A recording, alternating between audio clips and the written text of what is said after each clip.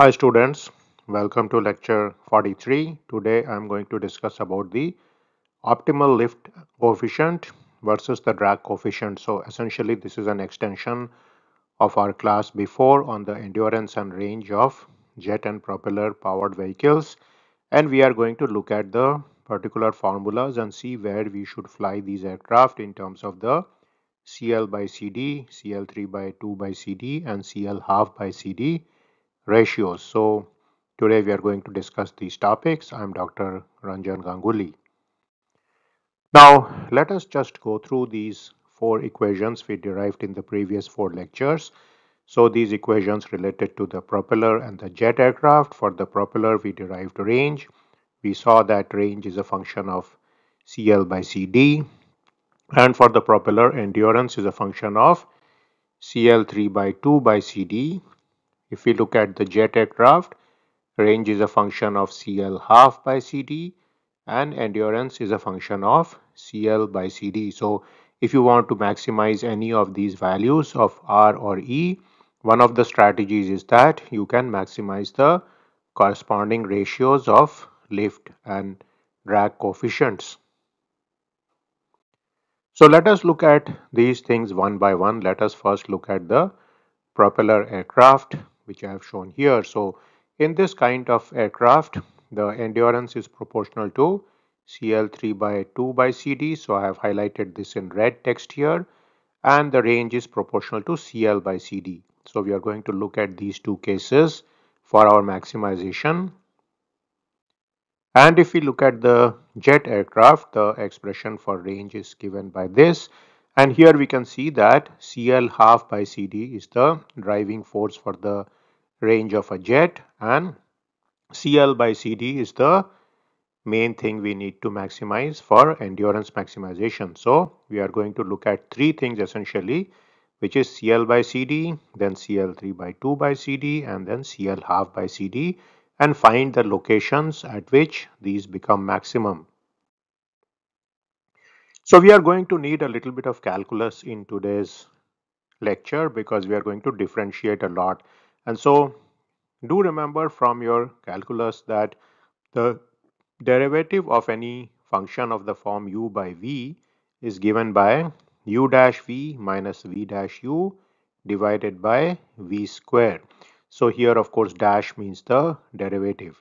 So for example, let me take a function such as sin x by x. So here sin x is u and x is v. So we are going to apply this formula here. So if I want to find f dash of x or df by dx, then what I'm going to do is I'm going to take the functions here and apply this formula. So u dash v would become that cos x into x. So essentially v was x, so it just came here, and u got differentiated, u was sin x, so it becomes cos x, right?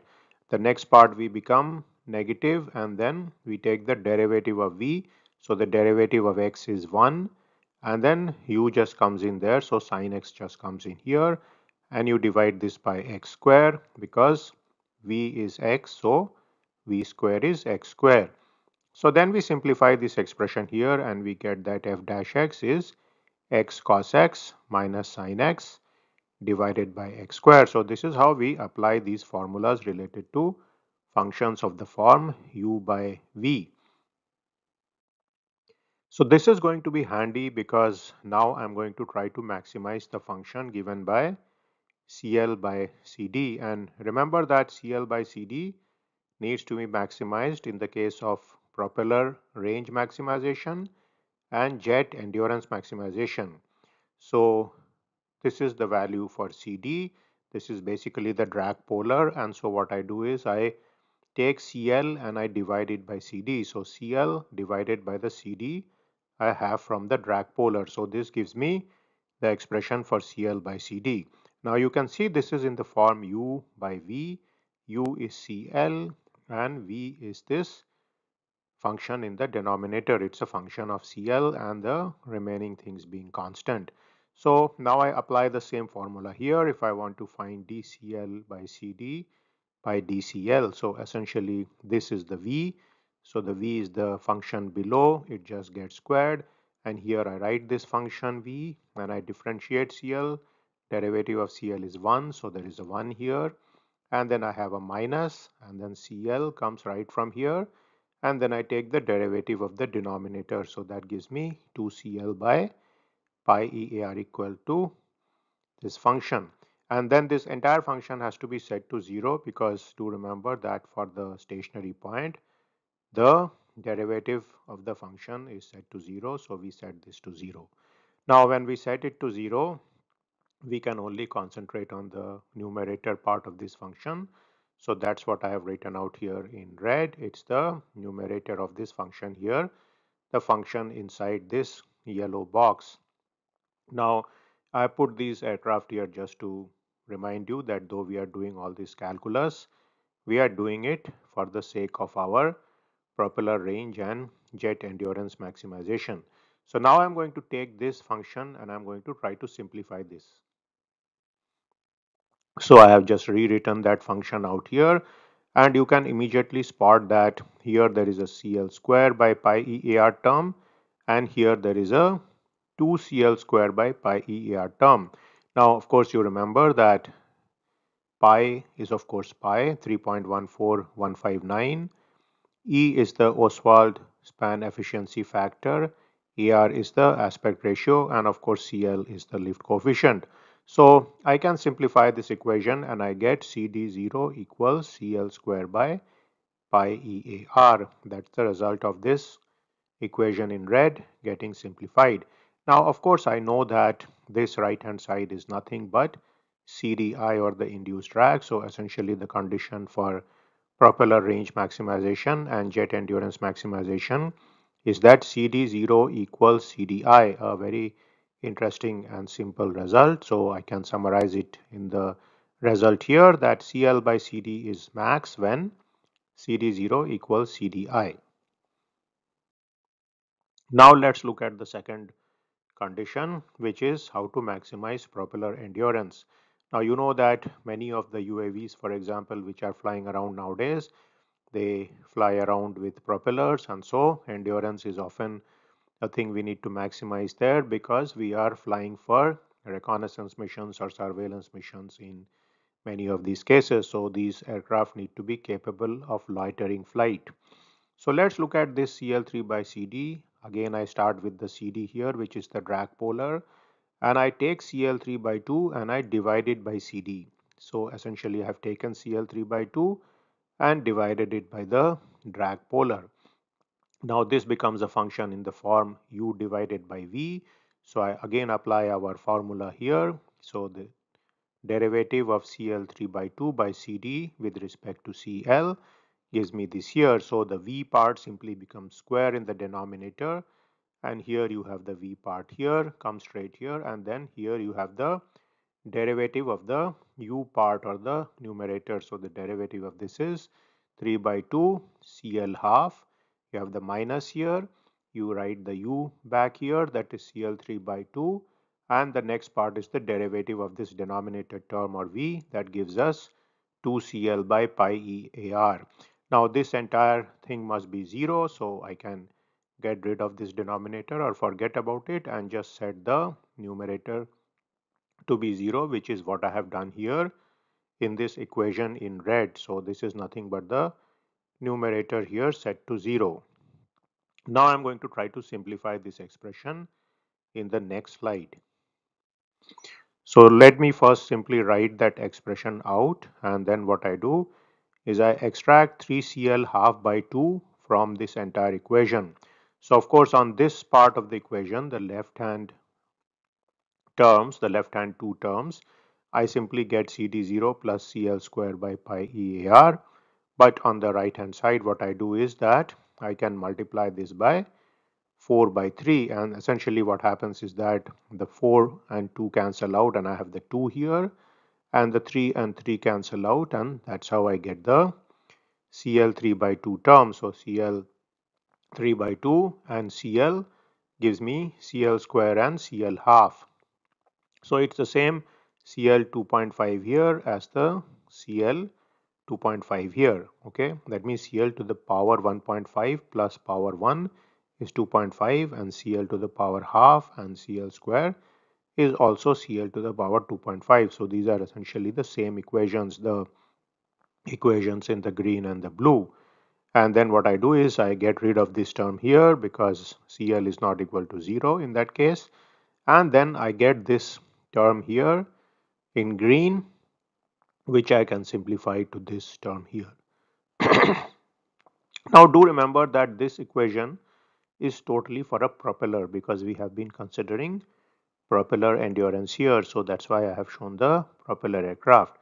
And of course, you will immediately realize what this is, but we are going to discuss that in our next slide. So CD0 is this term, and we immediately know that this part is induced drag, that is CL square by pi EAR is induced drag. So this is nothing but 1/3 of CDI. So that's the condition at which the propeller endurance is maximized. CL3 by 2 by CD is max when CD0 is 1 by 3 CDI. Now the final thing which remains for us is maximization of CL half by CD, which is maximization of jet range. And again I take CD, I write CL half by CD here, and I get this equation here. Then I differentiate this equation, and now the main thing to keep in mind is, of course, you get the denominator squared, you get the denominator here to differentiate CL half. So CL half when differentiated becomes half CL to the power minus half, and here I have CL half here and the derivative of this denominator term V. After simplifying it, I get this here. This is nothing but the numerator set to 0 because the derivative of CL half by CD is going to be 0 at the stationary point. So this now gives us an equation which I have put in red, which we have to simplify further.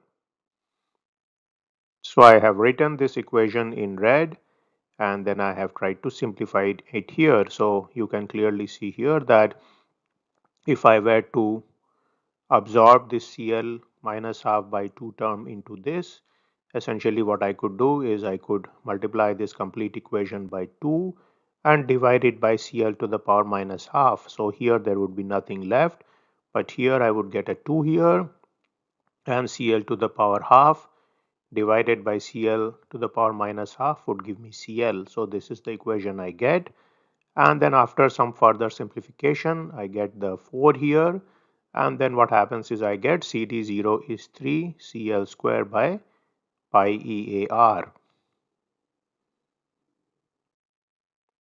Now of course you immediately know that this is 3 times the regular induced drag term CDI because CDI is CL square by pi EAR.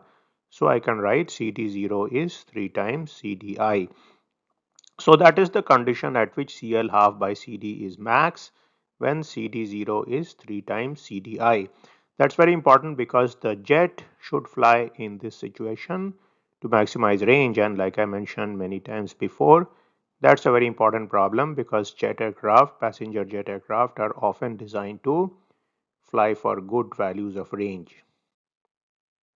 So just to summarize what we got today from the application of calculus. So if any of you have been regretting taking calculus 101, today we applied that in the class here. So CL by CD is max when CD0 equals CDI. CL3 by 2 by CD is max when CD0 equals 1/3 CDI, and CL half by CD is max when CD0 equals 3 times CDI. So these nice formulas can be completely derived from calculus, and they too tell you where exactly you should fly the aircraft so that your different values of range and endurance can be maximized. So now we have more or less completed the endurance and range sections of this course. You know how to calculate endurance and range. You also know how to maximize it. Next, we are going to start looking at takeoff, and then we are going to look at landing. So these are the next two important parts of this course.